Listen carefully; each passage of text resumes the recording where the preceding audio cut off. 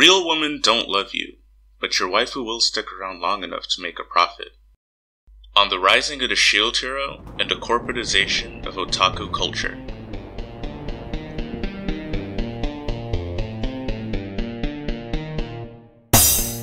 Hello and welcome to Mo's Home for Treatises and Hot Takes. History in the making. Well, history for me, personally. Probably not history for you, as this is the first time that we're doing an audio recording of a treatise here. We'll see how it works out. If you guys find it useful, let me know. Otherwise, got a lot to cover. Lots of capitalism, lots of existential dread, and of course, everyone's favorite raccoon slave girl, Raphtalia. So, without further ado, let's get into it.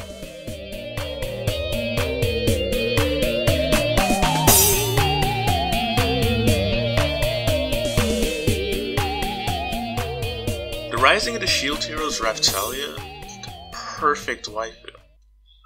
Real girls don't accept me for who I am. Real girls think I'm awkward. Real girls think I'm shy. Real girls won't give me a chance.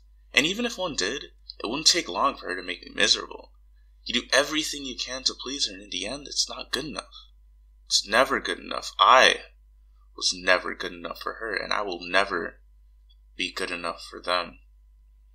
Real girls are hard to understand. Real girls sleep with other men. How am I supposed to compete with that? Real girls will leave me the second they don't have to settle for me anymore. Real girls lie. Real girls steal. Real girls cheat. Real girls have desires of their own that I will never fully understand. Not like Raphtalia. Raphtalia understands me even when the whole world is against me. Raphtalia loves me for who I am. Raphtalia stands up for me even when I don't want to. Raphtalia defends me against a society that wants nothing more than to see me suffer. Raphtalia is cute.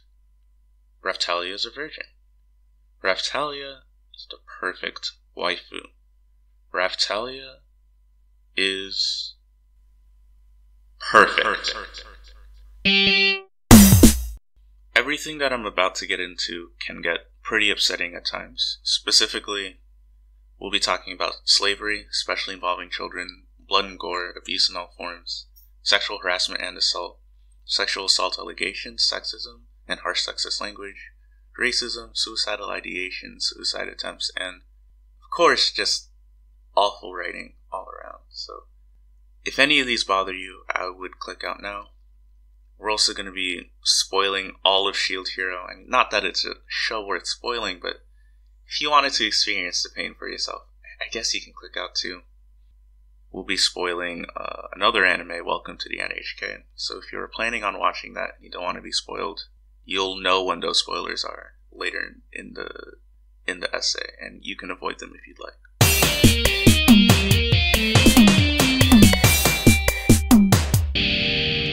This is Section 1.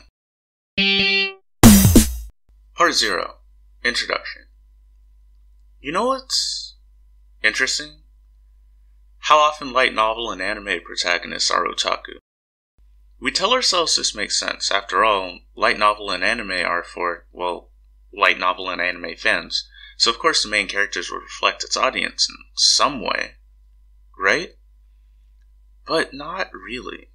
How many movie protagonists are die-hard movie fans? How many American sitcom protagonists have memorized every line from every episode of Friends? How many JRPG protagonists own every major JRPG made after the 1986 release of Dragon Warrior for the NES? Yet, it's otaku media that's filled with otaku protagonists, saturated with them. And it's not random, either. An otaku show is usually, but not always, an isekai of the world type show that probably features a sprinkle of incest and a dash of lolicon.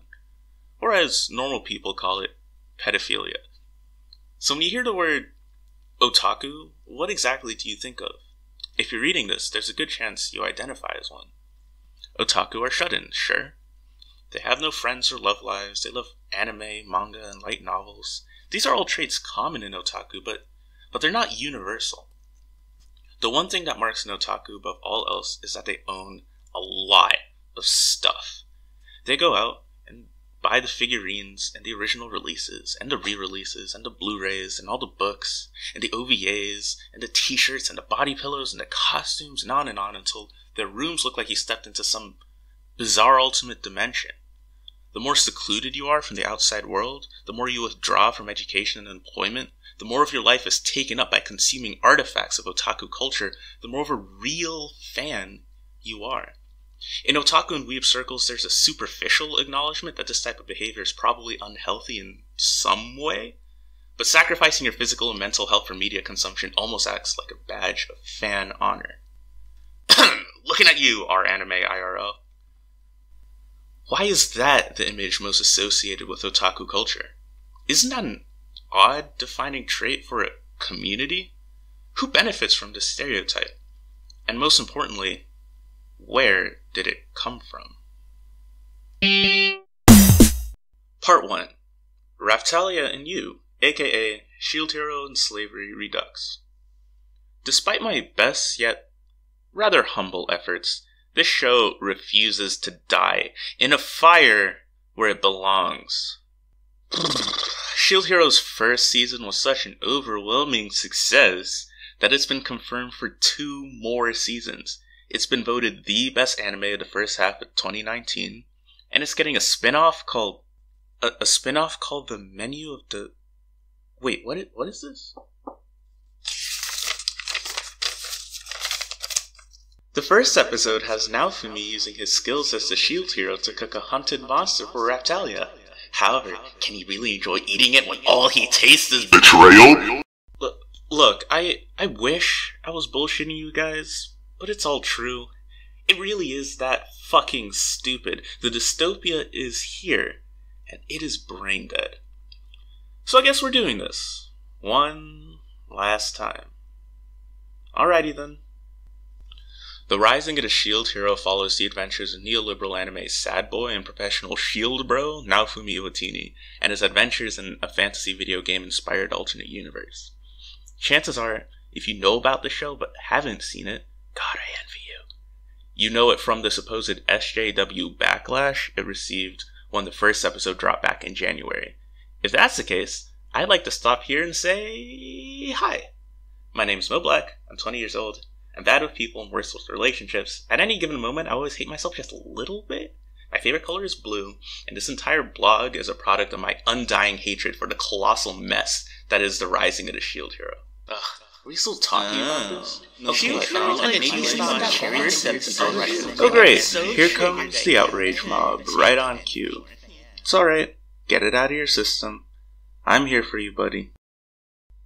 I've already talked about Shield Hero, links in the description, where I've argued both that Shield Hero frames slavery as a positive, and it uses that framing to paint women who do not submit their autonomy to men in relationships as inherently dangerous or deceitful, especially if the woman is young and or attractive. It's a lot of reading that I encourage you to look at on your own time. Still, since it's a lot of reading, like I said, and not all of it is useful for this treatise in particular, I'll be bringing out the key points from those essays in this one to look at them in a new meta-narrative context, one in which the viewer's experience of Raphtalia as a waifu and the viewer's identification as an otaku is taken into account. If you already read these somehow, great! Now that the first season is complete and the dubs are done too, we'll get to look at these arguments with new evidence. Despite the endless pain the show gives me, I'm actually pretty excited. So, let's jump in. Naofumi is one day transported to the kingdom of Belremark via magic light novel. He learns that he is the legendary shield hero, summoned to protect the land from apocalyptic waves of monsters. He's summoned with the other 3 heroes: the spear hero, the bow hero, and the sword hero. While the other 3 classes have offensive capabilities, Naofumi's shield is only good for defense, making it the weakest and most useless of the 4. Nonetheless, he expects his adventure to play out just like any typical fantasy wish fulfillment light novel would, but things go south when the princess of the country, Malti Melremark, disguised as a woman named Mine, falsely accuses Naofumi of rape. Scorned by his country and unable to return to his own world, Naofumi realizes that without a party he can trust, he's too weak to survive the waves on his own, and he may rot in Melremark instead of returning home. He decides to buy a child slave from an underground dealer, Raphtalia, to fill his ranks and fight the waves. When Raphtalia is bought, she's so young she still wets the bed. Online shield hero discourse amuses me greatly. Interestingly enough, the thing about the rising of the shield hero is that it's not exactly unpopular to criticize it. The show is atrociously paced, swapping character development for time lapses way too often.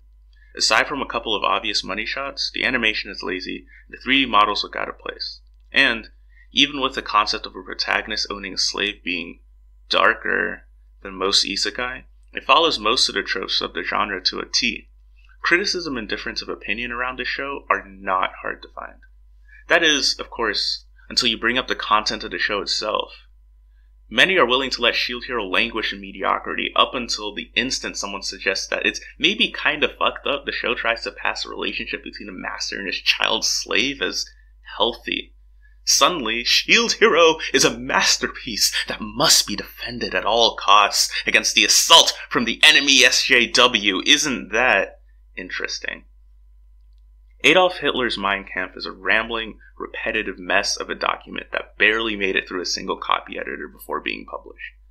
That being said, complaining about how poorly written Mein Kampf is without being open to criticizing the toxic, evil ideas espoused in the text would at best show some extremely backwards priorities and at worst reveal some troubling beliefs by the critic. And before you blow up at me, I'm not saying that the Rising of the Shield Hero is just as bad as the foundational text behind one of the most evil regimes ever to grace the face of the planet. Instead, I'm arguing that the silent implication that valid anime criticism is apolitical criticism, as if such a thing can even exist, is nonsensical and arbitrary. It's an especially garbage implication given that anime fans have no problem, say, criticizing anime dub makers for writing progressive politics into shows. Criticism of the left from the right is somehow deemed apolitical and necessary to keep politics out of anime, but criticism of the right from the left is forcing a political agenda down my poor, soft, red, begging throat. Wonder how that works. I'll stop playing dumb. I know exactly how that works. It's a disingenuous argument meant to silence disagreement.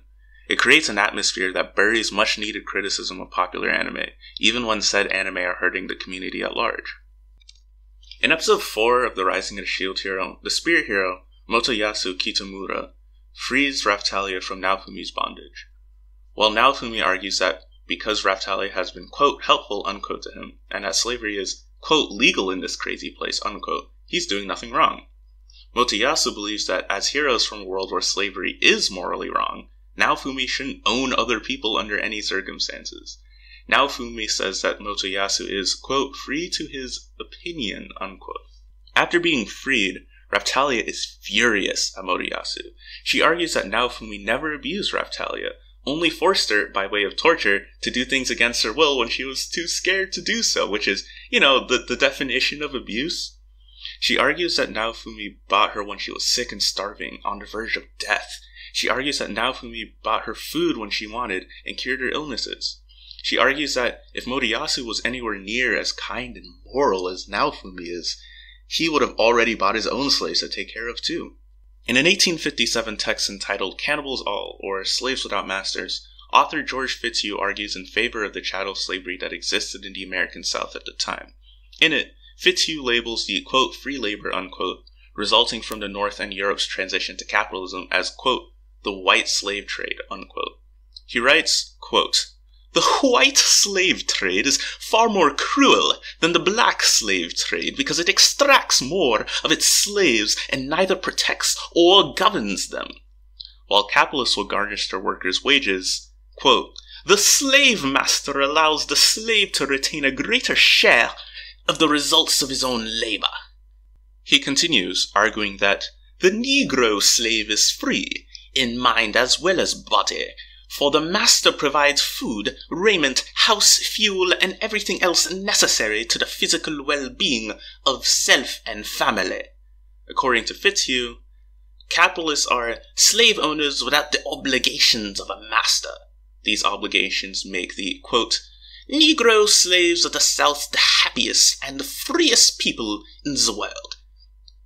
No wonder men should prefer white slavery to capital, to Negro slavery, he argues, since, quote, It is more profitable and is free from all the cares and labors of black slaveholding, unquote. Raptalia's arguments read exactly like 18th century anti-abolitionist rhetoric.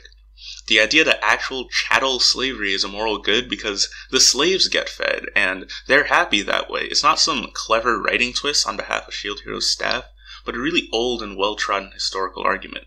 Not that capitalism isn't bad or doesn't exploit workers, it's just that capitalism being bad doesn't justify slavery. Not even close. I mean, come on, Fitzhugh. The fact that in episode 5, Raptalia chooses, heavy scare quotes, to become a slave doesn't help things. It echoes the same anti-abolitionist rhetoric that black Americans who knew what was good for them would choose slavery over freedom every time. They, like Raptalia, lived in a world that would eat them alive. Anti-abolitionists, like Shield Hero, see slavery as slave masters generously sacrificing their time and money to protect their slaves. Just yikes. Enslaving yourself as a symbol of trust my ass. Surely a relationship where both people are free, autonomous beings who trust each other to act on their own is a far better symbol of trust than this vomit-inducing ouroboros of pain. And if she feels compelled to do it to satiate Naofumi's misogyny-driven trust issues, that's just a sign of a shitty relationship. Let me say this again. Naofumi could have clothed, fed, and been kind to Raptalia without owning her as a slave. None of the things Raptalia supposedly praises Naofumi for are in any way, shape, or form contingent on supporting the institution of slavery. Let it be known that having trauma and trust issues is in fact not a valid reason to deny a woman's personal autonomy and call it a relationship, heavy scare quotes. Please and thank you. The buying and selling of human beings such that they exist in a state with no legal rights or autonomy is wrong, period. There are no ifs, ands, or buts here. The fact that the show would set up Motoyasu as a mouthpiece for what should be a universal truth, just to knock him down with a page ripped from one of the leading texts in defense of slavery, is more than wrong. It's backwards and upsetting. Slavery is wrong in all scenarios, and the fact that the show tries to create a false situation in which slavery is somehow justified is beyond disgusting. I'm not exactly sure how I'm expected not to get, quote, offended, unquote, when this anime is being blatantly offensive. And I'm not sure how I'm supposed to say nothing when I see a community giving credibility to these outdated, bigoted arguments in service of owning the SJWs. Shield Hero's 4th episode is so rabid in its defense of slavery that the team for the English dub actually went and changed some of the key lines of dialogue to make Raptalia and Naofumi's relationship easier to swallow in the West. For example, Raptalia tells Motoyasu, if that were true, you would have a slave by your side too, in the sub version. However, in the dub version, that same line at that exact moment is rendered as, if that were true, you would have someone loyal by your side too, instead of that two-faced princess. They change Raptalia openly advocating for slavery as a moral good to make it seem like she's criticizing Motoyasu's choice to trust the woman who wrongly accused Naofumi of rape.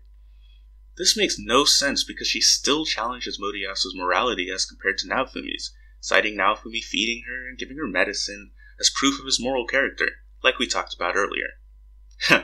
Also, calling a slave someone loyal. Nice try on the euphemism, I guess.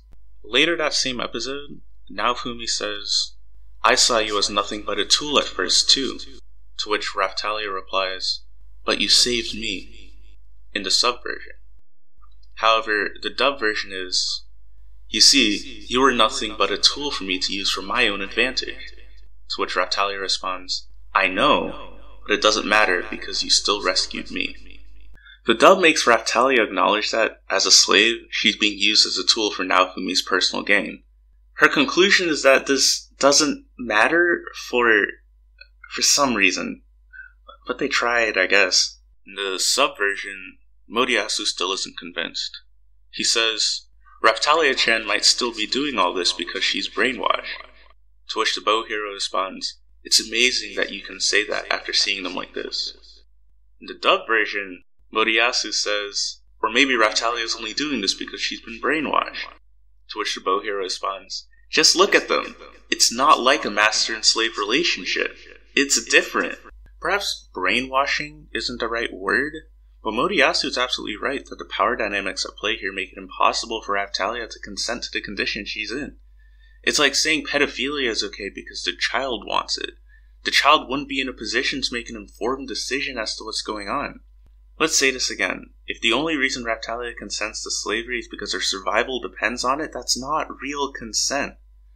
The dub also has the bow hero, Itsuki Kawasumi, outright state that Naofumi and Raphtalia's relationship isn't like a master-slave relationship, which makes it especially a weird choice, given that the dub also opts to translate Raphtalia's Naofumi-sama as Master Naofumi, forever codifying the master-slave relationship they try to deny exists into every single scene Raphtalia opens her mouth. Like I said, they tried. They didn't have a lot to work with after all. She's skinny and shaking in fear. Even if she is a demi-human, her face is good enough, just like a normal person. I can imagine that I've made that woman into my slave. I've made up my mind. I'll take her. That's from the manga. Little known fact, as awful as this show is, the source material is infinitely worse. Please don't give it your time. Also, just because the writers say Raphtalia was never abused, doesn't make it true. You ever just incel so hard you justify slavery already covers why Naofumi's treatment of Raphtalia is abuse. Section 2 out of 3 goes into detail about the cycle of abuse and how Shield Hero tends to pretend that abusers get nicer, heavy scare quotes, if the victim is perfectly compliant and infinitely patient. It hurts to watch. Like I said, read it on your own time. You only hurt yourself by refusing. So says Naofumi of Raphtalia in the show's second episode. This kind of stuff is generally the kind of thing abusive fuckwads say, but I guess if you're an anime protagonist, that works too. Raphtalia is a child, not a soldier. She needs therapy, not the opportunity to prove her worth in the salt mines in exchange for having her basic needs met, masquerading as kindness. She needs to learn how to be her own person after years of being owned by other people, not the privilege of being chosen as Naofumi's sword. Are you guys getting what I do to scare quotes? Anyway, people have use outside of their strict utilitarian use, you know? Shield Hero makes Raphtalia a child for a reason. It's constantly reminding you that Raphtalia isn't quite grown up. From her being a virgin to believing that kissing causes babies, to the way she speaks and acts, the show desperately wants to endow Raphtalia with all the coveted traits of a child. Yet, Shield Hero needs her to be an adult to consent to being in slavery. Such a thing does not exist. See again, you ever just insult so hard you justify slavery. And needs her to be an adult when the audience inevitably sexualizes her. She's, perhaps, a child in an adult's body?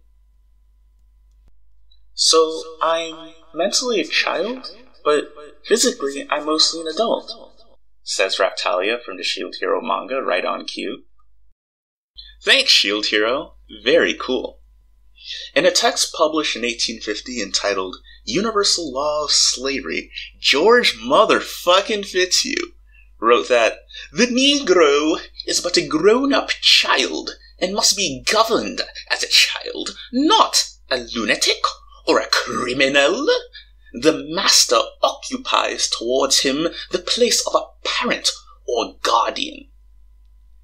Hey, do we have a clip of Naofumi maybe referring to his slave as his daughter? Just, by any chance. Then are you my father or something else? No, I'm your owner. I see. Then what about Raphtalia? She's kinda like my daughter. I am not!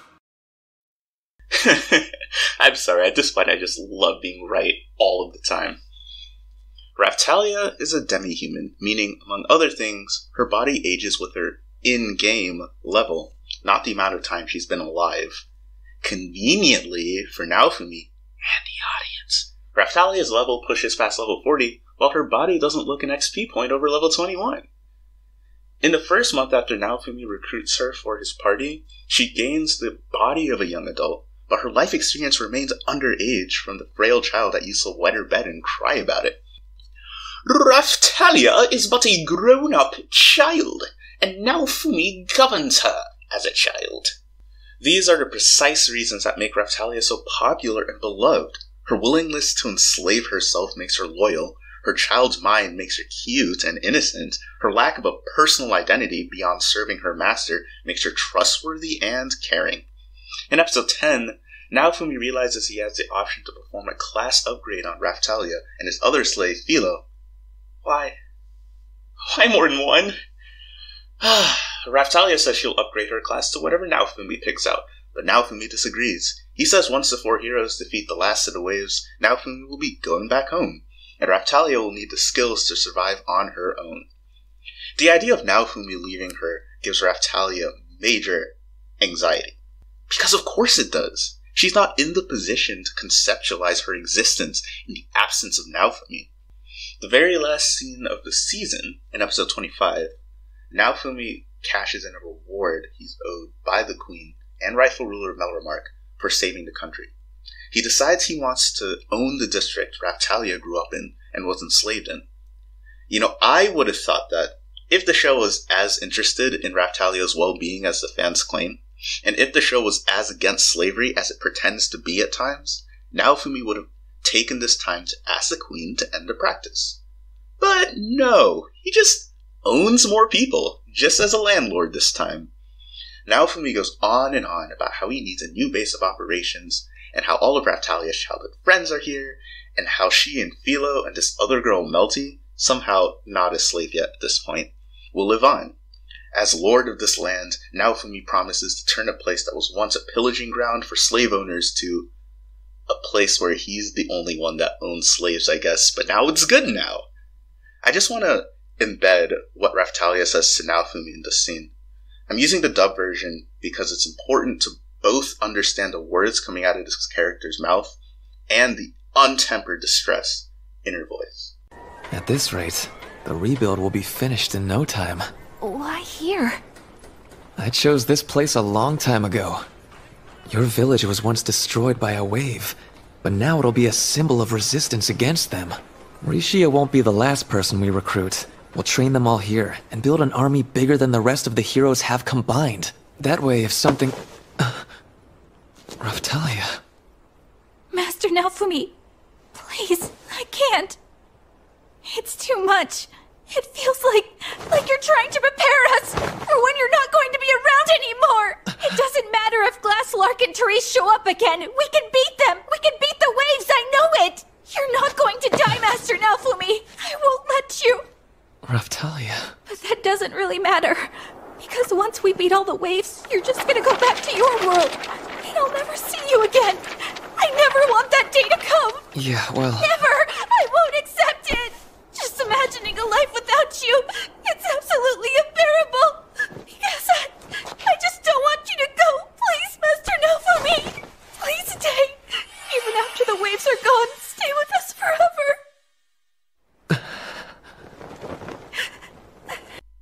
She begs and sobs and clings, literally and figuratively, to Naofumi. We're treated to a brief flashback, where we're reminded Raftalia is fundamentally that same kid from episode 2, who was so scared of being alone, the thought of being owned and treated like property by another person felt to her like an improvement. There's a scene in episode 20 that absolutely killed me. Episode 20 is like the plot climax of the show, because they ordered 25 episodes, but there's only 20 of actual content, and the 21st is just calling Malty a bitch. We'll get to that later. But anyway, Raftalia, there's a flashback, and Raftalia's all like, "In the beginning I was terrified. I thought you were going to treat me like an object, like everyone else always did, but instead you were nice to me." And like, on the screen, we're showed a picture of like Naofumi using this show's like weird torture logic to like torture Raftalia because she didn't want to stab a bunny that one time. Remember that? That was also episode 2. So I was like, the abuse is on screen. Like, if you're going to like whitewash what actually happened in your own show, at least use the clips that are charitable to the point that you're trying to make. Like, it's too easy at this point. It's too easy. I need to write about something. I mean, God. There is a stark difference between missing a loved one, especially one that you may have to part with forever, and emotionally depending on someone to create a sense of meaning for yourself. From the first episode, Naofumi conditions Raphtalia to associate her servitude with her sense of self because it makes her an effective child soldier to turn a profit. At the end of episode 4, Naofumi admits as such, and Raphtalia agrees. The show, however, argues that the benefits of Naofumi's selfishness trickle down to Raphtalia. We're supposed to feel good that she's been exploited, manipulated, and abused because in the end, we're told that it's this exploitation, manipulation, and abuse that generated good for Naofumi, the world, and Raphtalia herself. In the real world, good isn't a side effect of abuse. And this need to live through the validation of another person is unhealthy and unsustainable. But in the wonderful world of waifu space, this is just evidence that Raphtalia loves Naofumi so much, she doesn't want to see him go. Raphtalia loves Naofumi in a way that women in healthy relationships should never love you. Raphtalia loves Naofumi because Raphtalia understands she belongs to him. Raphtalia loves Naofumi because she needs to love him to secure her physical safety, emotional stability, basic needs, and sense of self. Raphtalia loves Naofumi because she is literally too young to process the nature of her relationship. Raphtalia loves Naofumi in a way Naofumi can control entirely. Raphtalia is loved because she represents a common but toxic relationship fantasy among fans. Raphtalia shouldn't be normal. Raphtalia is made to love her victimhood, and we're made to love her for it. This is the end of Section 1.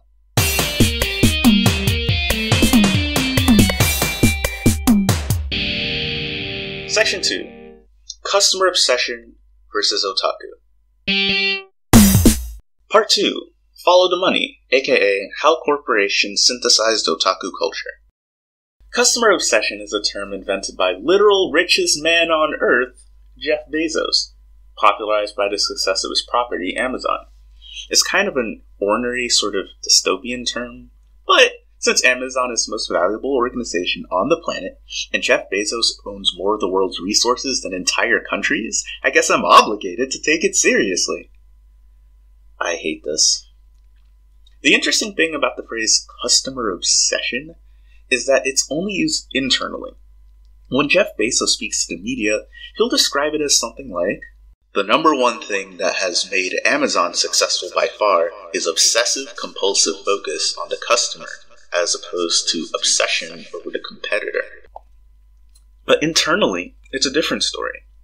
Corporate speak is kind of a funny, topsy-turvy world, in which words stop meaning things if they don't directly feed into the company's ceaseless drive to accumulate more wealth. At Amazon, it's not unionization, it's signs of employee disengagement. It's not underpaid, overworked employees, it's associates. And it's not cultivating a market for what you want to sell through a rigorous and expensive ad campaign that exploits the fact that you can just literally buy everyone's personal data from Facebook and Google. It's customer obsession. Ooh. We are not anti-union, but we are not neutral either. We do not believe unions are in the best interest of our customers, our shareholders, or most importantly, our associates. Our business model is built upon speed, innovation, and customer obsession, things that are generally not associated with unions. Customer obsession is presented as focusing on making a good experience for the customer instead of competing with other companies in your field. It's presented as putting the customer first. But that's only half the truth. As Daddy Bezos himself puts it, there are many advantages to a customer-centric approach, but here's the big one. Customers are always beautifully, wonderfully dissatisfied, even when they report being happy and business is great. Even when they don't yet know it, customers want something better, and your desire to delight customers will drive them to invent on their behalf. No customer ever asked Amazon to create a Prime membership program, but it sure turns out they wanted it, and I could give many such examples.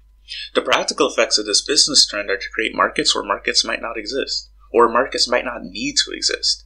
It leads to wonderful mentalities like the following. Data is changing and transforming every industry you can think of, from education, where we can now better measure student performance and teacher performance. In education, we're seeing data change dramatically the way people buy education and how teachers serve their customers, students and parents. Fatima Khatibu, Vice President, Principal Analyst at Forrester. To a normal, feeling human being, education is a field in which we inspire the next generation to learn, grow, create, and fulfill their potential. Education is personal, where something that works for one student may not be successful for another. The goal of an educator is therefore to adapt to the needs of the children as they come. Education is for sale, only in the sense that under capitalism, teachers need money to, live.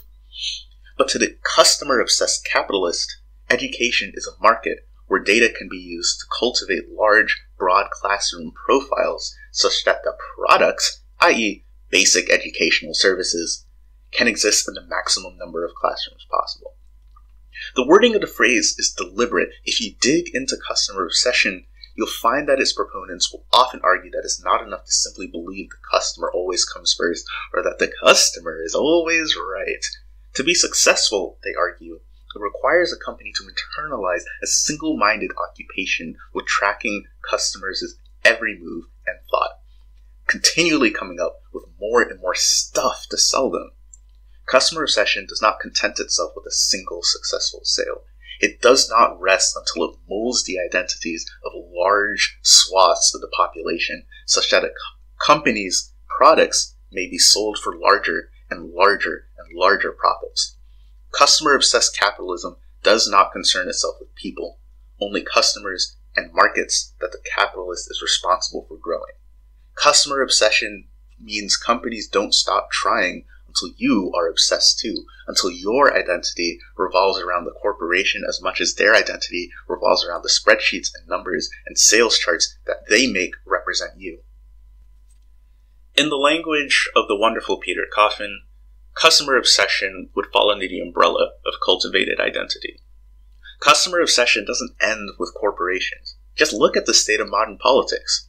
Rather than having politicians who reflect the views of the people, we have people being encouraged to reflect the views of their politicians. It doesn't matter what you believe, it matters who you support.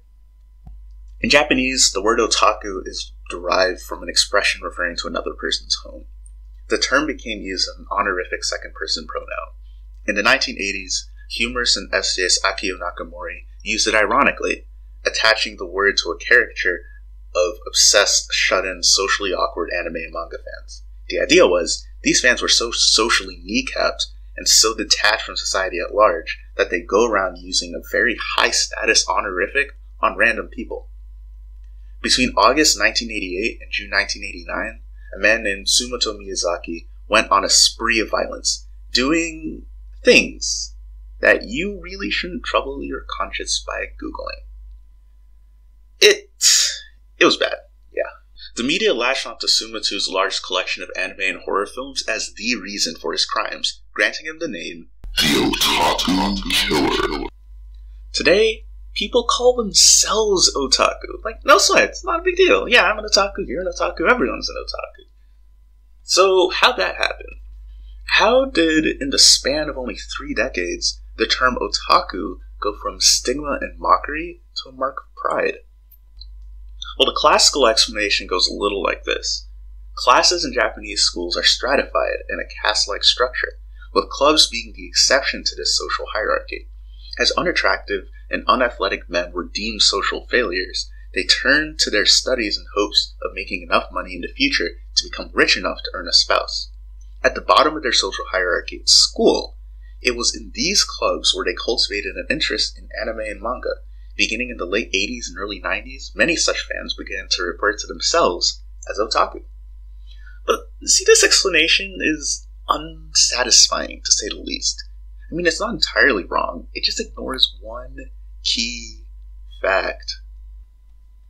During this time, the Japanese animation industry also happened to grow into the multi-billion-dollar industry it is today, with executives pocketing enormous profits. All the while, Entry-level animators can make an equivalent of $2 per drawing, many working without pay at all, while working 400 to 600 hours a month with few to no days off. Keep in mind the 40-hour workweek standard in the United States is 160 hours a month. Keep in mind a sufficiently detailed keyframe for high-quality anime is hours of work per drawing. So animators are lucky to earn in a day what many in the United States earn per hour as minimum wage and struggle to survive anyway. Remember customer obsession? The earliest mention of the phrase I could find was from a 1997 blog post by Jeff Bezos, commenting on how he believes customer obsession has driven the young company's success and how it will drive a more successful 1998. But the practice of customer obsession is nothing but a natural outcome of capitalism.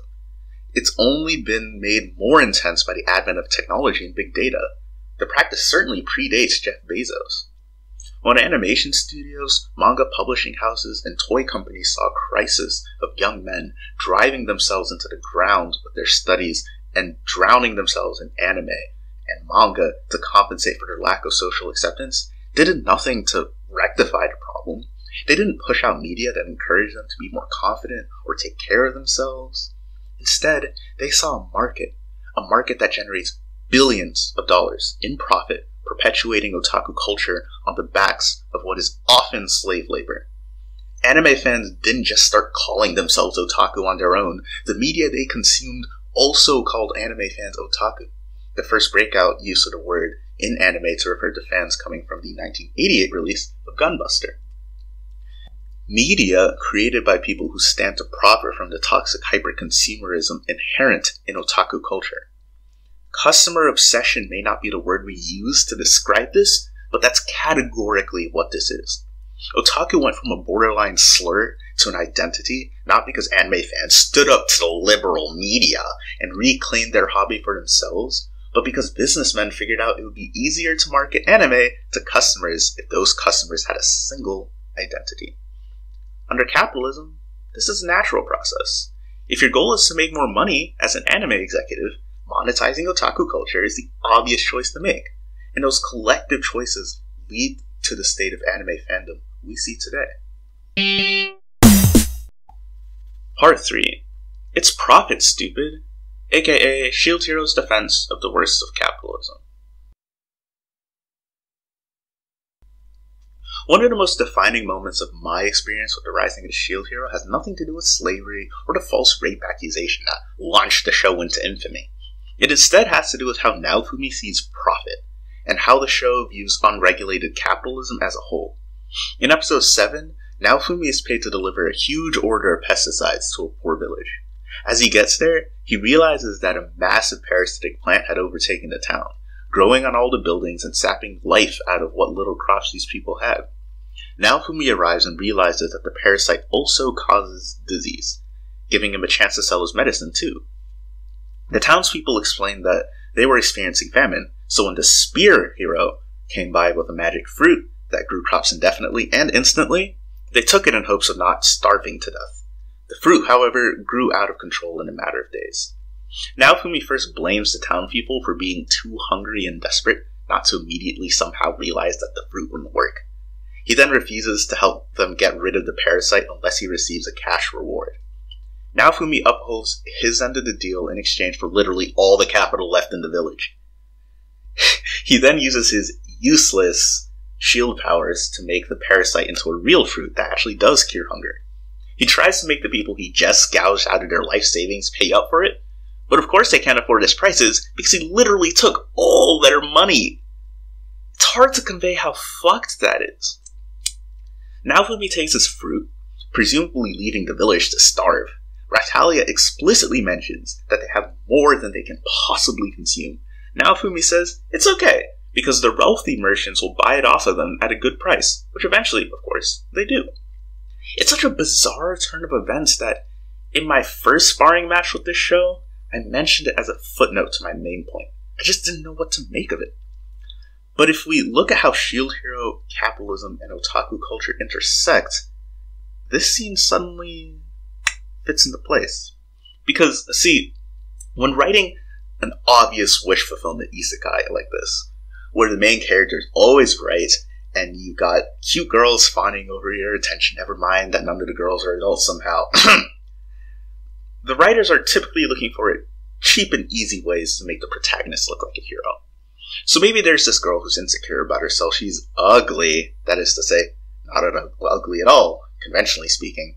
So the protagonist kindly lets her know that actually her barely noticeable birthmark isn't even a big deal to him at all. His fetish saves lives. Sure, what a guy. Or maybe you have a villain who's just so evil. I mean, this guy kicks puppies, kills indiscriminately, and hates pineapple on pizza. Just a real jerk. So the hero looks like an angel by comparison for simply not being any one of those awful things. But Shield Hero doesn't do this stuff. The show actually makes Naofumi act like an unadulterated dick a lot of the time. And even that's not exactly strange. Writers who want an anti-hero are looking for morally gray moments to shove into the shows to prove how complex they are. Because apparently allowing people to starve to death for totally preventable reasons is morally gray. In its general ineptitude, Shield Hero manages to create a situation eerily reminiscent of the modern-day food crisis in developed countries, while firmly and proudly standing on the wrong side of it. In the United States, for example, Americans waste a pound of food per person per day, while 40 million people, 12 million of them children, live in food-insecure homes. Meanwhile, local governments literally make it illegal to feed the homeless and hungry as individuals. At a global level, rich countries produce as much food as the entirety of sub-Saharan Africa. Worldwide food waste is enough to feed the world's hungry multiple times over. The only reason we don't do it is because of profit. What's weird about Shield Hero is that the anime makes Naofumi's dickery known. It lets its characters call him out on it, and then takes the opportunity to try and convince us that his objectively dickish ways are somehow actually the good thing. And just so I'm being absolutely clear, yes, trying to gouge people out of things they need to survive in emergencies and blaming them for their own misery is an objectively dickish thing to do. In the United States, for example, where I live, we have enough high-quality medicine and healthcare to take care of everyone in the country. And yet, we have people committing suicide over the fact that they're not able to pay their healthcare bills. We have seniors working until they die just to afford insulin. We have people dying from drug overdoses, all the while billionaires are getting rich off this behavior, and they're telling us plebeians to work harder and not expect anything in life to come for free. A part of me wishes I picked a less political example for this one and stuck within the framing of the story, but the truth is, politics and storytelling aren't different. Especially not in an example like this one. If Shield Hero can make a moral and economic argument in favor of trickle-down economics, I should, at the very least, be allowed to say that's bullshit. Because it is. You know, I don't know why we're at the point in society where it isn't inherently obvious that letting people fucking die for no reason is wrong, but apparently... In the episode right before this one, Naofumi meets a merchant who lets him in on this world's business class. On the road, he's stopped by a bunch of bandits. His slaves are easily able to overpower them. Naofumi fears that, if he lets them go, they'll go around telling people that the Shield Hero threatened them. He calculates that such a rumor would be bad for his business as a traveling salesman. So he threatens to kill them. Naofumi offers the bandits their lives in exchange for all of their money and personal possessions, which he then turns around to sell. Now, keep in mind, these are bandits who threaten to rape Raftalia. They're not sympathetic figures, unlike the starving villagers. If the show wanted to, it could just leave it at that and not bother justifying Naofumi's actions. These bandits probably hurt a lot of people, after all. Even the most flamboyant of SJW cucks, like myself, would have to admit it. But the show feels the need to justify Naofumi's actions anyway. Here's the conversation.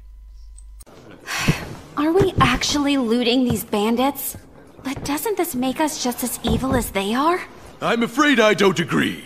They're offering up everything they have to purchase safe passage from our savior. He's simply treating their lives as merchandise. If I may say, Sir Hero's a shining example of the true trader's spirit, something lacking in our youth today. Looks like intimidation. Hey, how about the two of you do a little less chatting and a little more working? And while we're on the subject, pal, how do you figure you're gonna compensate me for the pack of trouble you caused me on this trip? Alright, look. I'm not saying Shield Hero is capitalist propaganda. I'm saying that if somebody wanted to write capitalist propaganda, it'd look exactly like Shield Hero. I mean, treating their lives as merchandise? That's gotta be the quote of the day. And also, there's something lacking in our youth today. What the fuck? Like, what the actual pickled fuck? Are we not like Raftalia? Abused and broken down by corporate structures until we let them place our identities into their hands, exchanging a natural need for human connection and validation for a new identity, an identity made to turn a profit for our masters. We are to be thankful for the opportunity to finally be recognized as something, so thankful that we easily overlook our own exploitation and the exploitation of others. So thankful that recognizing our position in the hierarchy puts our own sense of being at risk. Are we not like Raftalia?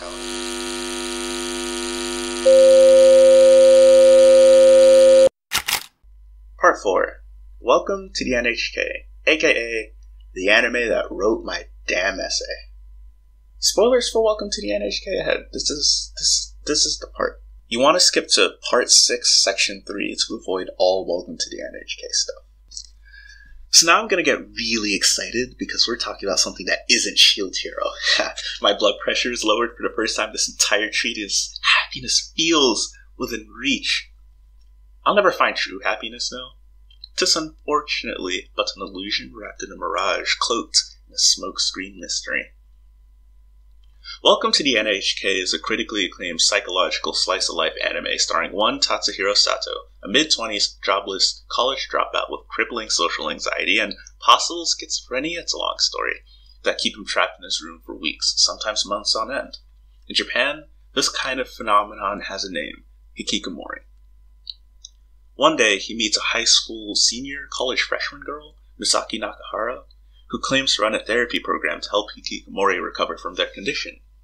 The show revolves around these nightly therapy sessions, Sato's attempts to produce a video game with an old high school friend and otaku, Kairo Yamazaki, and his sustained belief that the reason why Sato's life has turned out so miserably is because of a mysterious organization known as the N.H.K, which we're told works through the media and with secret agents to produce hikikomori like Sato.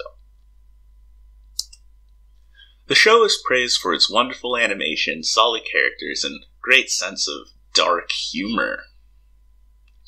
Anyway, in 1905, American author and journalist Upton Sinclair published The Jungle. The Jungle followed its main characters, a family of Eastern European immigrants trying to survive in Chicago.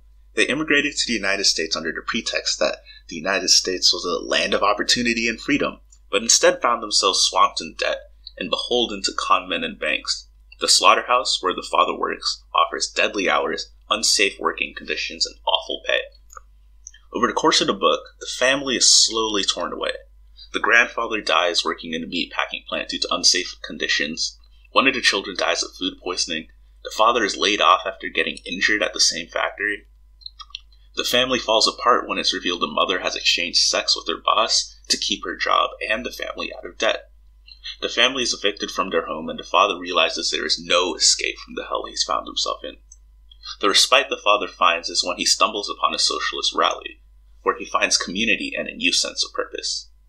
The book is praised for its ability to place words in order on a page, and something about leading a number of gradual reforms in the food packaging industry or whatever. Towards the middle of Welcome to the N.H.K, Sato finds himself in more financial trouble than ever before. His father got laid off from his job unexpectedly, and, despite his years in the industry, can't find another job. His family is running through their life savings to help Sato make ends meet, but they're forced to cut his allowance in half. Having dropped out of college, and having crippling social anxiety, Sato is unable to find work. However, he hears he can make a ton of money by grinding on this popular MMORPG.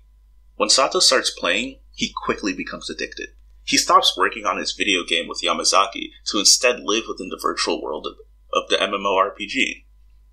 He meets a girl through the game, Nia, and develops an attraction to her. As time goes on, making money through the game starts to mean less to him. He cares more and more about making Nia happy and receiving her validation in return. Sato figures that in real life, women think he's a loser and a hikikomori. But within the confines of the game, he's a level 31 magic knight with a spirit sword. Girls like Nia like him and accept him for who he is. Girls like Nia stand up for Sato even when he himself doesn't want to. Nia defends Sato from a society that wants nothing more than to see him suffer. He has no incentive to ever go back to the real world. That is, of course, until he learns the truth about Nia. One day, Nia claims she loves Sato so much she wants to visit him in person. Sato hasn't left the house in around a month. He hasn't bathed or shaved and his room's covered in garbage. He doesn't want Nia's first impression of him to be his current state, so he refuses. To his surprise, Nia claims she already knows where Sato lives, and that she's just outside his apartment.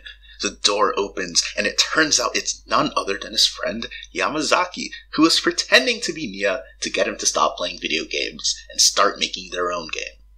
Yamazaki says, "So-called romantic love can occur no matter who the other person is. That's right, even if that person is me. Sato, you should know by now that trying to attain something in a game is fruitless. The ones who make all the money are those who make the games and take advantage of people like you.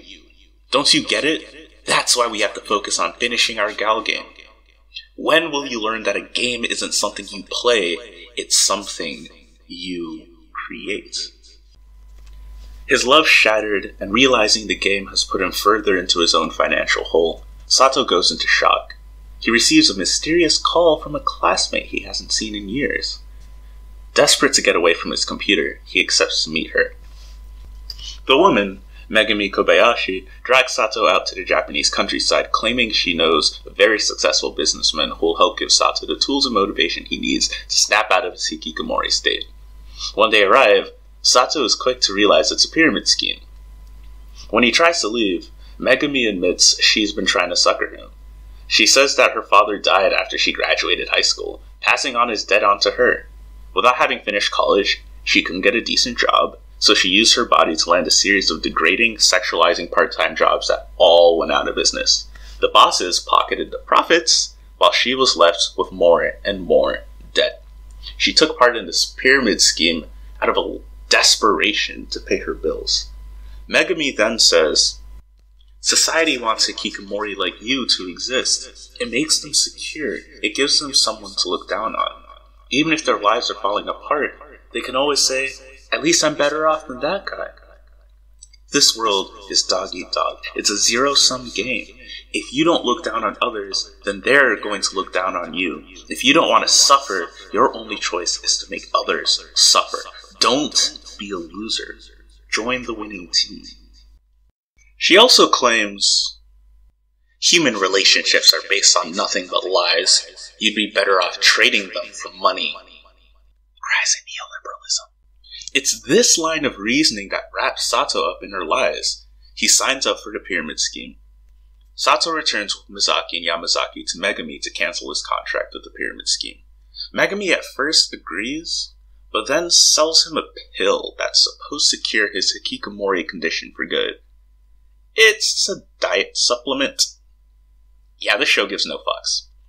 As Sato puts it, "I never guessed that all my problems could be solved with one simple product." Megumi says, "If all goes well, you won't just recover from your condition, you'll also become a wealthy businessman. It's the American dream. No, it's the Japanese dream." Sato and his friends track down Megumi's address to give getting out of a pyramid scheme a second try. They corner her, so she has to. A thump and horrid growl can suddenly be heard from the ceiling. Megumi claims she got a pet at the time her father passed away, and now she has to feed it, or it will get angry. She begs the three not to climb upstairs to see it, but of course they go anyway. The noises do not turn out to come from a feral animal, but from Megumi's brother Yuichi, a hikikomori like Sato. Yuichi physically and verbally abuses his sister, spending all his time gaming, saving breaks for the bathroom, and to be fed by his sister, who barely had the means to survive as it is. Yuichi is stuck in the same loop Sato was, playing the same MMORPG for the slimmest chance of making a living off it. Yuichi even had met Sato in the game during a raid expedition. Like Sato, the prospect of making a living has long faded to the back of Yuichi's mind. Sato tries to explain how much pain Yuichi is causing his sister. He tries to get him to realize his behavior is self-destructive, and promises of making money in the game, like making money in a pyramid scheme, are so remote it might as well be a scam. Yuichi explains, "The truth is, I already know what I should do. I know exactly what it takes to turn my life around. I don't need to hear it from you.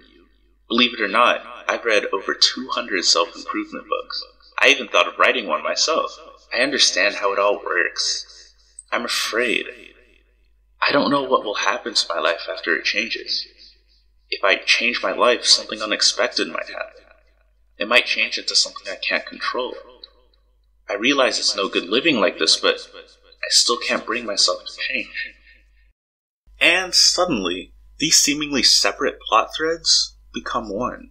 Random layoffs, an unattainable education, decent jobs locked away from those who need them most. When people do find jobs, they're jobs that steal and degrade and grind to dust. The show is replete with bosses that pocket profits off the backs of the workers they exploit and the consumers they make miserable. The socioeconomic pressures that push Sato to game are revealed to be the same that cause so much pain for everyone on screen. We realize there are no villains in the situation, not even Megami, just victims eating off each other to scrape by, while a nameless, faceless few get rich off it all. A conspiracy, if you will, by the notorious N.H.K. Fans love this arc because it's the first time we see a full naked shot of a woman's fat anime titties for the show's entire runtime. Why the hell would they nice tits, Kobayashi, love you. Upton Sinclair famously said about the reception of his book, "I aimed at the nation's heart, but hit it in the stomach." Despite what I and many of you were taught in 7th grade history class, The Jungle was not a book Upton Sinclair wrote after discovering, as a journalist, how meatpacking in the Gilded Age was unsafe and gross. The Jungle is a full-throated critique of capitalism, how it ruins the lives of working people, and how, unless it is overthrown and replaced entirely, stories like those presented in the book will always exist. Despite what Mal reviews and AnyTube might tell you, the merits of Welcome to the N.H.K. do not lie in the animation quality or the grim jokes or the almost love story between Sato and Misaki. The merits of the show lie through its deconstruction of exploitative practices of otaku media, its illumination of the many toxic, misogynistic, and self-destructive aspects of otaku culture, its criticism of capitalism and its role in corrupting human relationships for profit, and how all three of these self-perpetuate throughout society. It's not just a sensitive take on a Japanese cultural trend. Welcome to the N.H.K. has radical implications for anime fans at any time, in any place. I'd be comfortable in saying Welcome to the N.H.K. is one of the most important anime ever made in recent history. So, let's talk about what it's really about, shall we? You've reached the end of Section 2. Thanks for sticking around.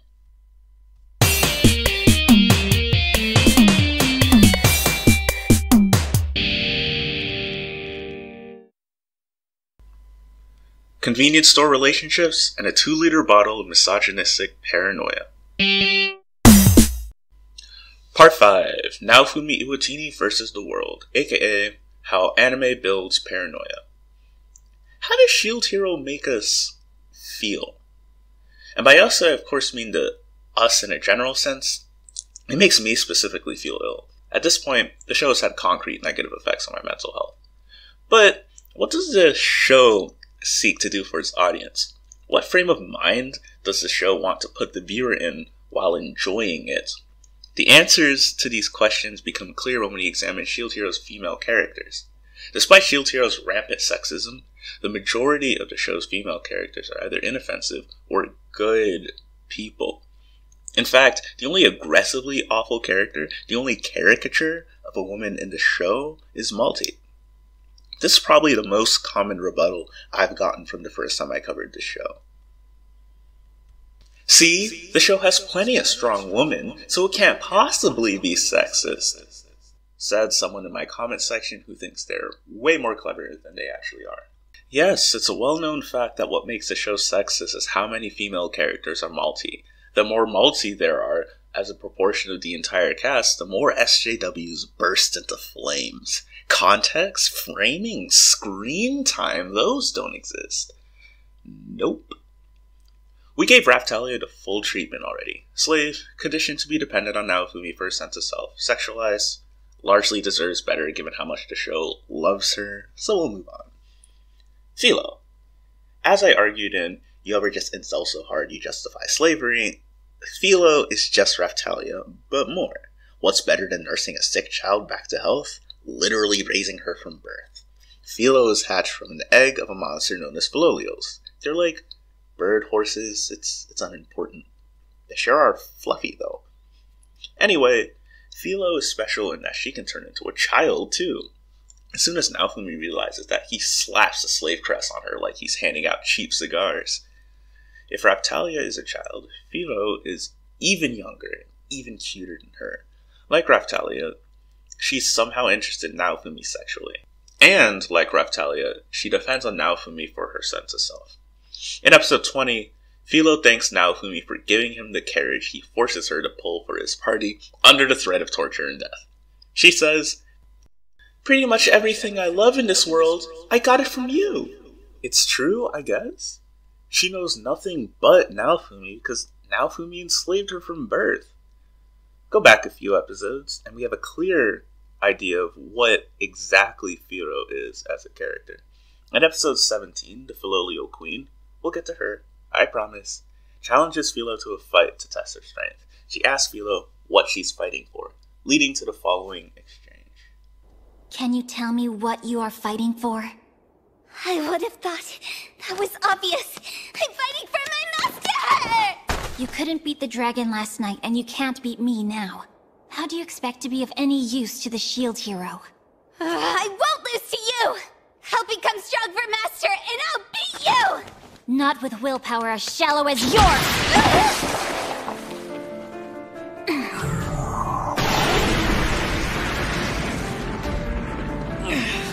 Philo is the only character who has anything resembling an arc in this show. Her flaw is that she rushes into fights without listening to Naofumi first. She grows by learning to truly internalize what it means to be Naofumi's property, like Raphtalia already has.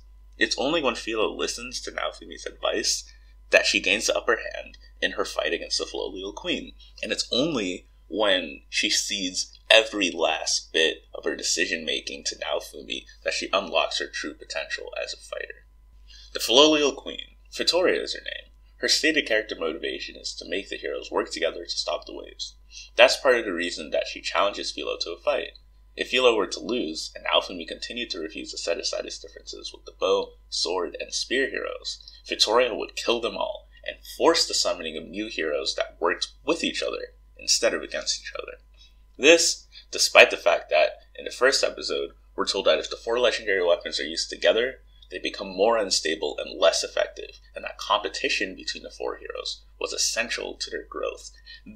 This, despite the other fact that we're told that the 4 legendary heroes are supposed to be summoned to the 4 major countries on the continent, not just to Meldermark.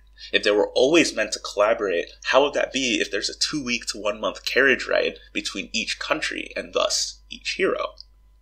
Just a little reminder that this show fails mechanically as well as politically. The thing about Vittoria is that she doesn't actually care about all this. Other than a basic need to not die in the waves, she couldn't care less about the fate of the world or humanity. The real reason why she's doing it is that Vittoria was once owned by a hero, much like Philo is owned by Naofumi. The hero is long dead, but as his former slave, she's still carrying out his dying wish of making sure that the future heroes work together, even when, by now, she doesn't remember his name. She also wants to fuck Naofumi. Oh, come on! Malty and Melty Melormark. God, this show has dumb fuck names. Just in case you're confused, Malty is the eldest of the two sisters. She's second in line for the throne, but wants to be first. She plots to kill her other sister to get there. She frames Naofumi for rape and kidnapping and murder for no other reason that she can. In the sub version of the show, Naofumi lets us know he thinks she's slutty just from seeing her silhouette, and Malty's largely condemned for using her attractiveness to fool men. By that same token, the camera has no problem focusing on her body as she's slowly tortured for her crimes and lies with the slave crest by episode 21.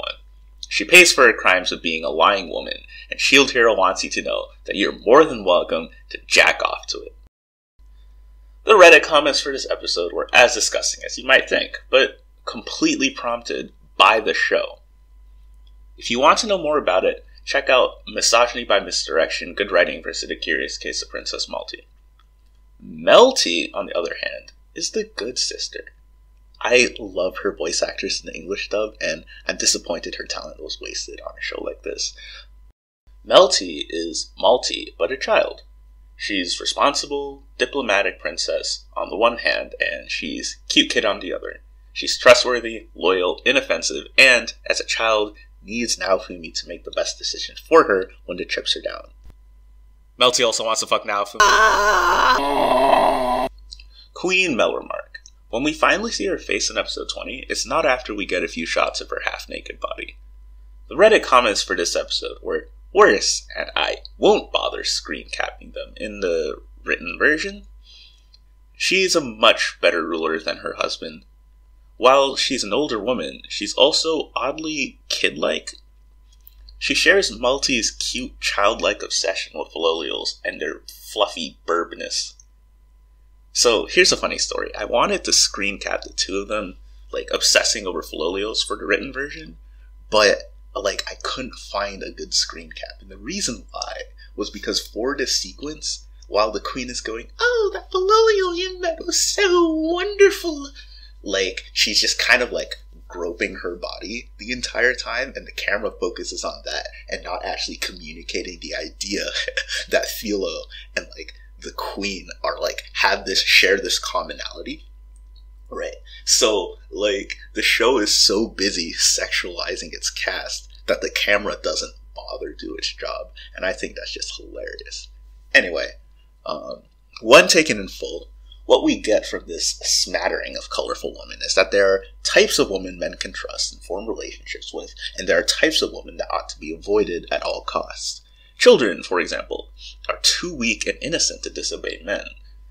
They can be capable and even useful to you, but they don't have the knowledge to challenge you in any real way, or the wherewithal to betray you. Philo, Raftalia, and Melty fall in this category. The queen, while not a child, is given childlike qualities to signal to the audience that she's one of the good ones. Women that have some obligation to some other man can also be trusted. This largely includes mothers like Queen Melremark or older women who are either assumed to be married or too old for it to matter. The Filolial Queen also fits here because of her sworn duty to follow her male master's orders centuries after his death. Then we have free women. Women too young to have been married, too old to control, and at the right age to have real sexual power. These women are to be avoided at all costs. They are pathological liars. They will steal from you. They'll use their boobs as a distraction. Hiya! Women are inferior. They manipulate us with their milkers. That's totally not your doing. Totally not a lack of self-control on your part. Or a lack of not being a dumbassness. It's definitely that temptress. Anyway, who knows? One of them might even accuse you of rape. Definitely not a statistically unfounded statement to make. Psst. It's actually a statistically unfounded statement to make, every study says so. The women of S.H.I.E.L.D. Hero are also laughably incapable of making their own decisions without a man behind them. Despite all of Melty's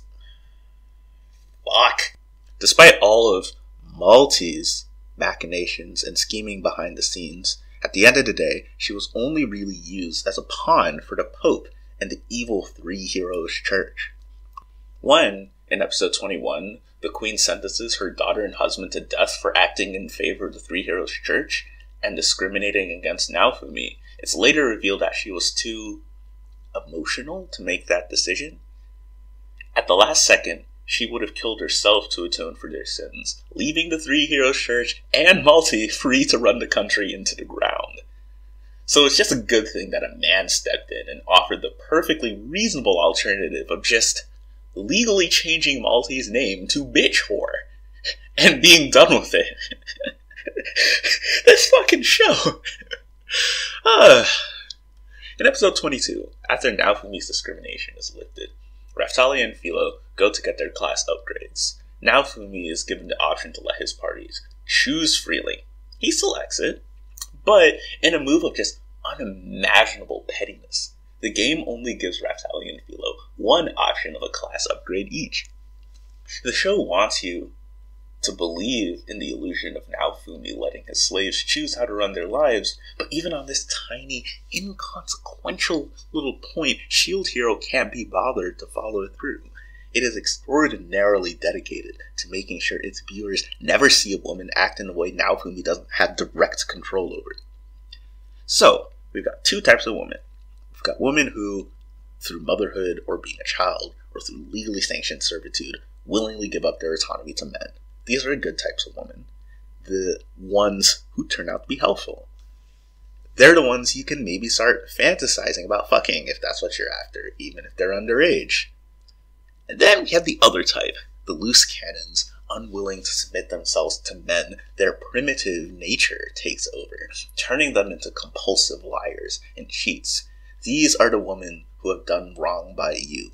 This is Veronica, who went to prom with Chad instead of you. This is Stacy, who made fun of your height in 8th grade, a catch-all for any woman who doesn't quite know her place. Perhaps Shield Hero shows more examples of the first type than the second, but the second drives the plot of the entire show. Malty is easily a more ubiquitous presence in the show than any of Shield Hero's other women combined. She's the reason Naofumi can't trust anyone. Naofumi refuses to engage with women that don't pass the above. From episode 1 to 21, Malty is the source of every last one of Naofumi's problems. Ooh, that's not sexist. She really is all those things. She deserves it, so it's okay, said the writer, fully responsible for writing a female character who would, quote, deserve, unquote, such a thing in the first place, as well as fully responsible for defining the words deserve and it in this case. Literally one episode later, after we're told Malty will never be seen from again, we see her again. She tries to poison Naofumi's food. Everyone goes around the table calling her bitch and whore, even Malty's own mother. Malty doesn't even get speaking lines, she just exists so the other characters can call her names. It's a scene that does little more than offer a situation where it's acceptable to call a woman you don't like a whore and a bitch. The ultimate revelation about Malty is that she can't control who she is. She's born with, and I quote, attitude problems and a bitchy personality. She lies impulsively even when it doesn't benefit her. Women, Shield Hero says, are forced to take advantage of you even if they look like they really like you on the outside. That's just how they are, it says. It's basic biology, it says. The reason why Malty is alone in her negative characterization is precisely because of what she represents. The show invents this fear of young women its young, straight male audience would be attracted to. Shield Hero builds a world that's filled with dangerous, unapproachable women that simultaneously withhold intimacy, attention, and or validation you need to be healthy. Shield Hero sells you a solution to the problem they invented. Real women don't love you, but your waifu sure will. Here's a world filled with cute kids, hot moms, and good, obedient little girls who, Naofumi, you, control. And by sell you a solution, I really mean sell.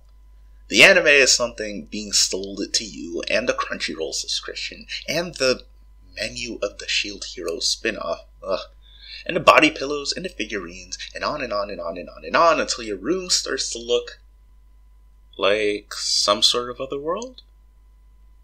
It's amazing how convenient things are these days. All you have to do is go to a convenience store and you can get food, drinks, cosmetics, cell phones, almost anything you want. Except relationships, because they don't sell relationships. In episode 4 of Welcome to the N.H.K, Hikikomori Sato and his otaku friend Yamazaki have committed to making a game together. They decide to make a hentai porn visual novel game, referring to it by the otaku euphemism gal game.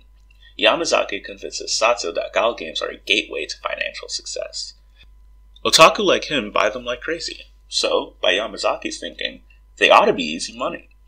Once they get noticed by bigger firms, Yamazaki and Sato's company will expand ceaselessly until their games break into the American market and they have a massive skyscraper in the center of Tokyo.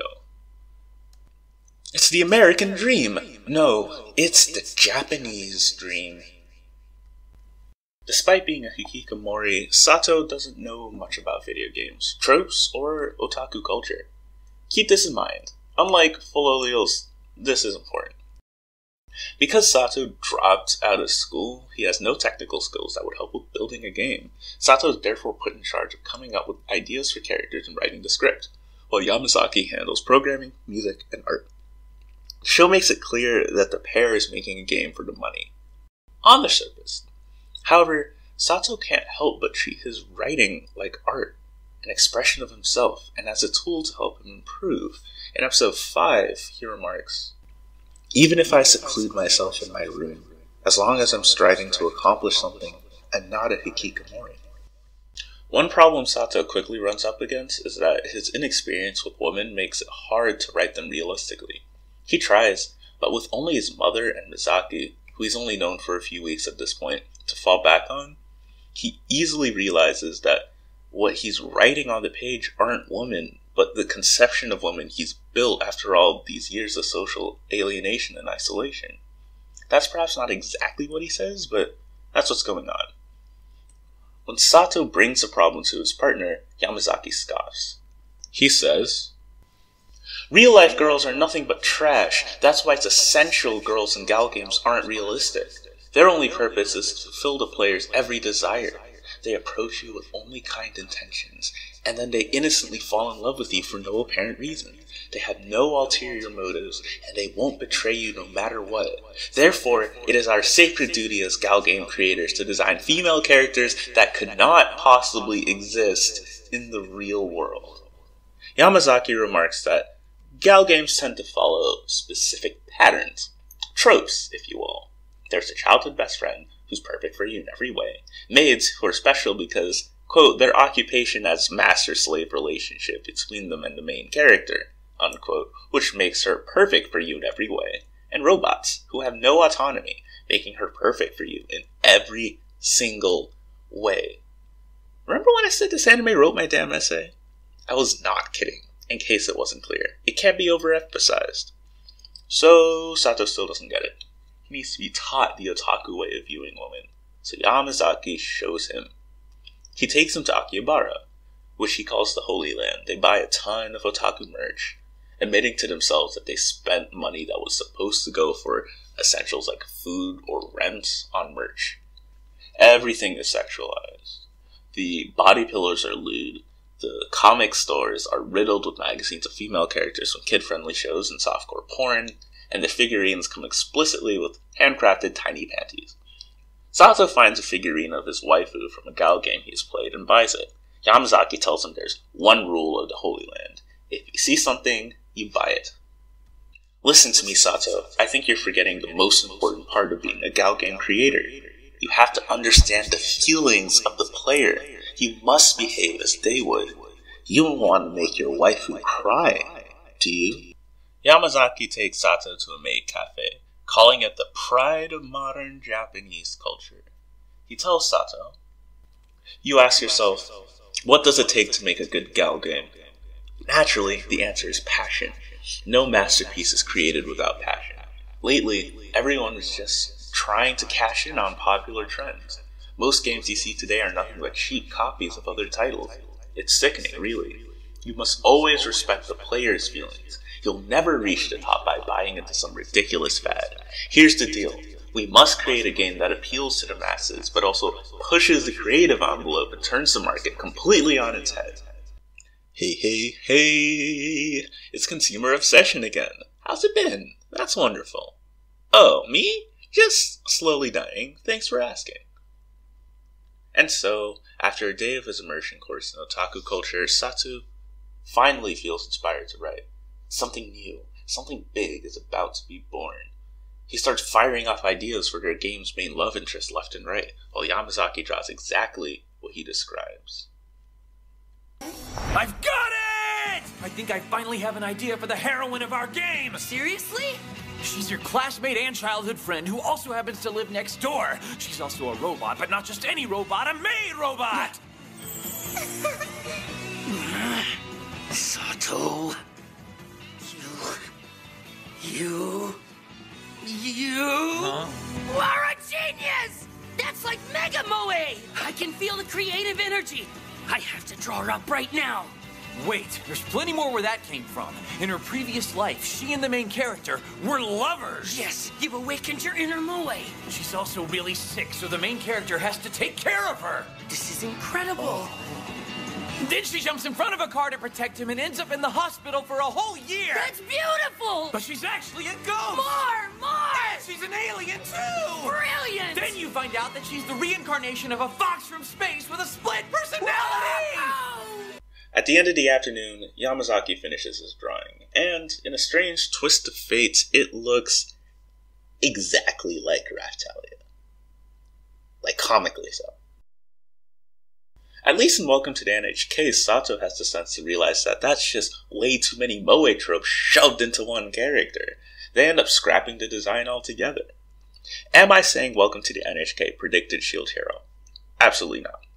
Am I saying that Welcome to the N.H.K's criticisms of otaku culture are well informed, and that the show has a mind-blowing mastery over the tropes, cliches, and biases that made Shield Hero, and every other incel ego trip anime like it, possible? Absolutely. There's so much more I could talk about when it comes to Welcome to the N.H.K. I want to talk about how Yamazaki is a verbally abusive friend who constantly makes Sato sacrifice his art for decisions that Yamazaki thinks will net them more money. I want to talk about Misaki and how her approach to rehabilitative therapy is just reading a chapter from Freud and Jung every night to Sato while saying stuff like, "If you don't have self-confidence, just pretend the person you're talking to is an even worse person than you are. With this method, I'm able to talk to you with confidence, or at the very least, a sense of superiority." I want to talk about how Welcome to the N.H.K argues that under capitalism, equality cannot even exist in friendship. In order for people to survive, they need friends that they can take advantage of to improve their own crappy situations. I'd love to, but I don't have the time to do any of that justice. The written version of this was an hour long, and this looks like it's going over an hour and a half. But what I can do is bring all these together into a single perfect point. Don't worry, it's not that hard. Since the show has thematic resonance, it does the work for me. In the show's second to last episode, Misaki declares that Sato has passed her rehabilitation program and is officially not a hikikomori. When Sato asks why he was chosen for her program in the first place, Misaki says that she found the perfect candidate, someone even more worthless than her. Now that her first program was a success, Misaki offers Sato a contract for the second program. The contract reads, "Sato, known as Party A, Misaki, known as Party B, hereby agree to the following terms. 1. Party A will not grow to dislike Party B. 2. Party A will grow to like Party B. 3. He won't have a change of heart along the way. 4. He won't change his feelings in the future. 5. He'll always be by her side when she's lonely. 6. That being said, since Party B is always lonely, Party A will always be by her side. 7. If he does this, life will probably proceed in a good direction. 8. I think the suffering will go away. 9. But if he breaks the contract, the fine is 10 million yen. Misaki says that because she's worked hard, and she's done everything she can to please Sato, and because she's been completely devoted to him, Sato should, by now, be absolutely crazy for her. In this scene, Misaki is Raftalia. She willingly entered a contract where she serves someone she was smitten with because she's independent on the other person for her sense of self. Raftalia needs Naofumi's validation to survive, like Misaki needs Sato's. Obviously, in the first case, Naofumi forced the contract onto her and made her dependent, whereas here, Misaki approaches Sato and came with her own issues. Yet the nuts and bolts of the situation are the same. Both Raphtalia and Misaki offer to renew their contracts. Shield Hero, Naofumi agrees. Raphtalia becomes a slave after she's freed in episode 4, and things proceed in a good direction. Welcome to the N.H.K. does not pretend that this is acceptable or okay. Sato says no, not because he doesn't like Misaki, or that he isn't appreciative of what he's done for him, but because deep down, he knows it's fake. I can't do this. But why not? I mean, now that your friends are gone, I'm the only person you have left. You have to sign this, Sato. If you don't, then you'll be alone forever. I can't! This kind of thing is just empty.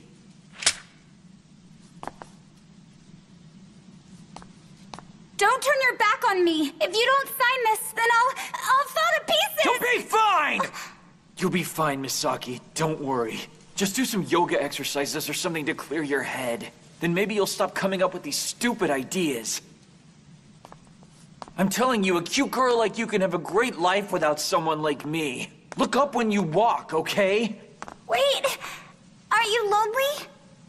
No, I'm not. I can't take this. I'm falling apart. I don't want to be lonely. Leave me alone. I'm not lonely, all right? I don't believe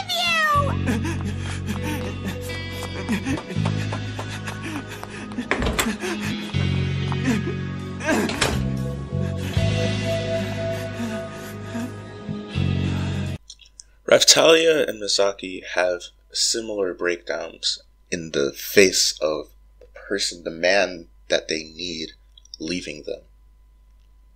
In Welcome to the N.H.K., the unsustainable, unhealthy relationship between the two main leads falls apart. Misaki attempts suicide. It's revealed to us that Misaki was abandoned by her father, her mother committed suicide, and her stepfather abused her until she was a young adult. In her mind, Sato is her only source of validation. Now that Sato is no longer hikikomori and no longer in need of her help, all she can hear is the voice of her stepfather telling her she's useless, telling her that everything bad that's ever happened is her own fault. If all of this is true, Misaki decides she can't afford to live. Sato arrives in time to stop her. He argues that the weight of everything wrong in the world, and even everything wrong in our own lives, is too much for one person to bear. Instead, he tells Misaki about the N.H.K. He tells her that her suffering isn't her own fault, that there's a larger system at play making her and him and everyone they know miserable. Sato offers to kill himself in Misaki's place. He wants to sacrifice himself to slow down the N.H.K, so that Misaki can keep living. In his mind, she deserves to, not him. Fortunately, his attempt fails. The spot Misaki chose was a popular suicide destination, so they built a net at the base to catch their jumpers. The two of them return from the cliff, friends. Real friends. They have a new contract, one where they support each other equally under threat of mutually assured destruction. Sato has a job now. He can leave his apartment, and he helps Misaki, who had to drop out of high school due to her abuse, prepare for college. Above all, Sato teaches Misaki about the N.H.K. She teaches her that when bad things happen in her life, she should remember those forces are part of a conspiracy. So, what is the N.H.K? I mean, it's capitalism. Duh, of course that would be my answer, but I'd be hard-pressed to find an answer that fits the themes of the show better than that. With the understanding that the shadowy conspiracy behind it all is really just a socioeconomic system that has no problem alienating and isolating ordinary people so that a few people can hoard all the benefit, a lot of these other things that I said I wish I could talk about more just kind of fall into place. I told you Sato gets a job. The only reason Sato has a job is because with his parents broke, he was driven to starvation and coerced into finding one. The only reason why his parents couldn't find new jobs, despite years of work experience, is the failure of capitalism as a socioeconomic system. The only reason why Sato was driven to be a hikikomori was because of how the N.H.K. capitalism corroded the nature of the relationships around him. It's not the only reason why Misaki's stepfather was abusive, obviously, but it is said that one thing that soured the relationship between Misaki's mother and her new husband was that the husband couldn't hold a job. Without economic power, Misaki's mother couldn't leave her husband either, and thus neither could her child, who the stepfather honestly didn't care about anyway. On Yamazaki's side, his capitalist tendencies fuel otaku consumption. Yamazaki was bullied and rejected by women. But corporate otaku culture turns that pain into a generalized hatred for women and other people, a hatred that he passes on to others through otaku culture and, just regular verbal abuse. At the end of the show, Yamazaki and Sato's game makes no money, despite the fact that it's helped Sato improve more than Misaki's therapy ever did, and despite his writing, when uncorrupted by Yamazaki's influence, being original and interesting to other characters on the show.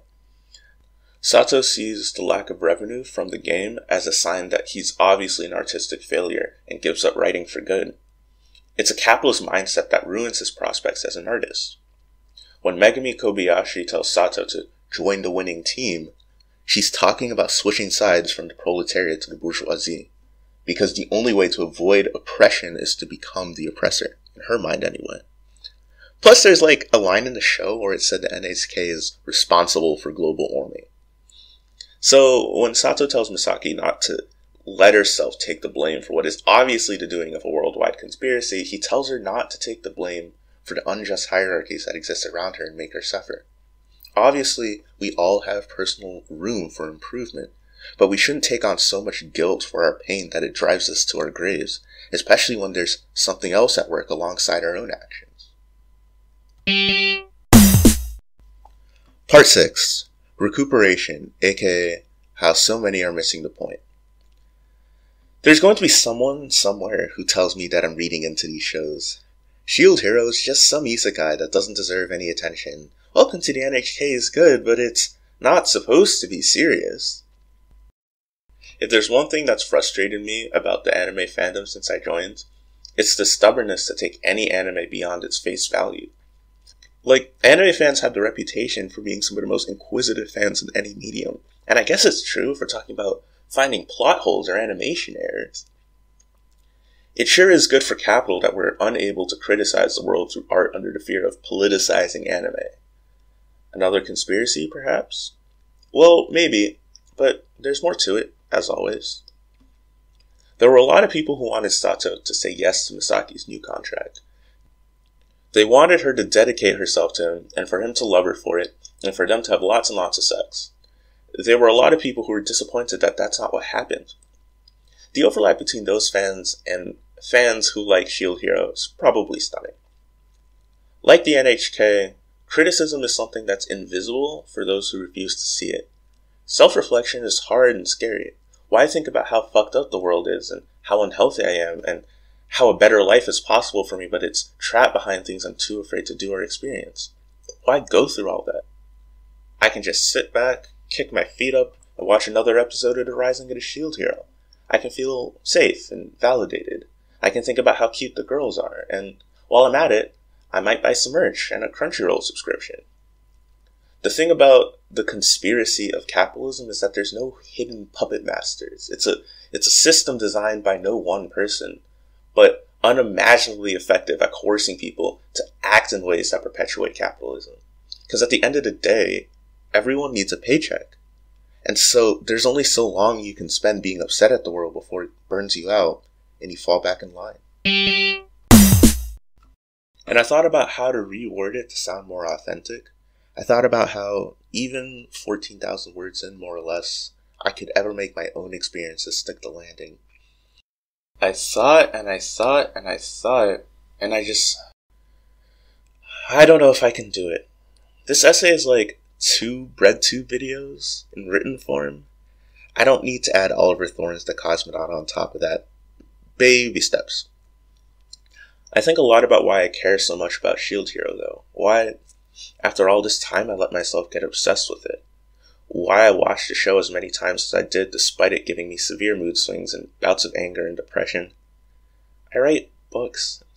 I write fiction. I write things that make me happy, yet the single piece that, until now, I've put the most effort to, it's this.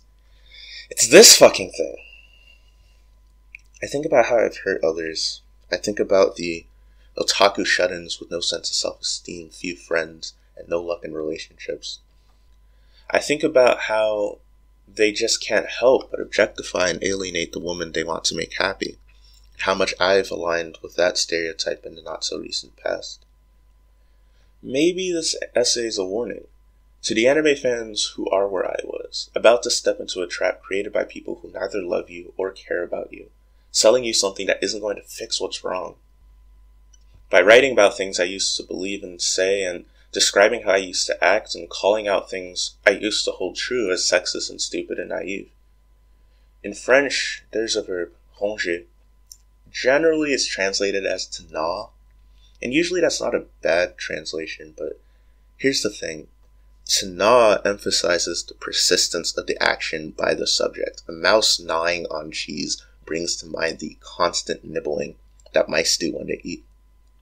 But with ranger, there is an added emphasis that the word gnaw doesn't really have in English.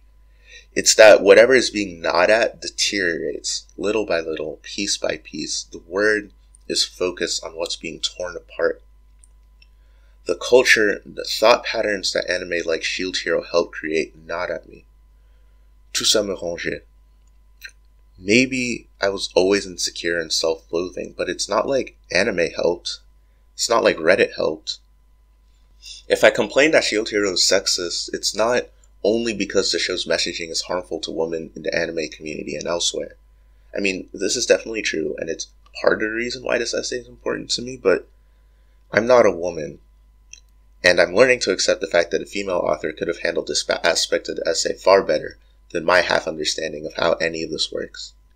I complain about Shield Hero's sexism because the specific kind of sexism it's peddling is self-destructive. After there's nothing left, after all the pieces of what used to be yourself have crumbled away, after the unpaid workers producing Shield Hero's merchandise work themselves to an early death, the only thing that'll be left is some billionaire somewhere looking down at the rubble. Part 8. Conclusion. The rising of the Shield Hero's Raphtalia is the perfect waifu. While Shield Hero started out as a web novel, it had to have been found by powerful people in the light novel, manga, and anime industries. These people collectively worked as one system, as part of an evil, global organization known as the N.H.K. The author gave Raphtalia a cute design and a bubbly personality, informed by many, many similar designs cooked up by executives. They knew what someone like me needed in my life was someone who loves me for who I am. The N.H.K. knew what I needed in my life was someone who stands up for me when even I don't want to. The N.H.K. knew what I need in my life was someone who defends me against a society that wants nothing more than to see me suffer. The N.H.K. knew I needed someone cute, someone who would never leave me or even risk wanting to leave me. They knew because they worked to make me that way. That's how they, the system, made Raphtalia perfect.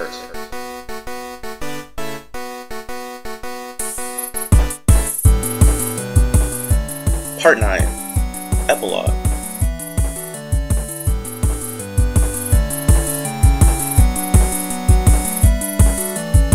If you found any of the discussion here useful, please sign up for my Patreon. My ego buff mostly comes from the view-read ratio I get on Medium, not from money. However, it would help make working when I should be studying worthwhile. I'd like to thank my buddy Raghava/Brandis Angel for reading this essay not once, but twice. They also pretty much wrote the introduction for this piece too, and provided a ton of helpful feedback, citations, extra materials, and more. They looked out for me when I was kinda driving myself insane with this stuff. I couldn't ask for a better friend. I owe him a ton. If you'd like to read the last treatise I did, you can click in the description. It's about Kill la Kill and fascism. It's a fun time. If you're listening on the audio version and you like what you hear, also consider donating to my Patreon. I could invest in some better equipment. Plus there are some cool tier prizes on there, so be sure to check it out.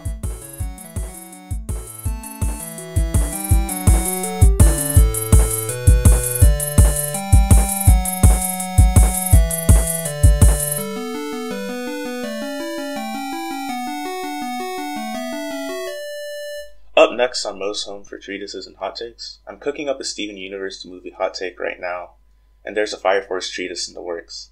As for Mo Black on Medium in general, I've got more fiction and writing advice, of course, and a web novel? Huh? Well, sorta. You'll have to stick around to find out. See ya! In the end, even after all we went through, none of our problems were solved. And even though things look better now, it wouldn't surprise me if we went back to saying things like I'm useless, so I can't do it. Still, for now at least, I'm hanging in there. I don't know how long it'll last, but damn it, I'll give it the best I've got.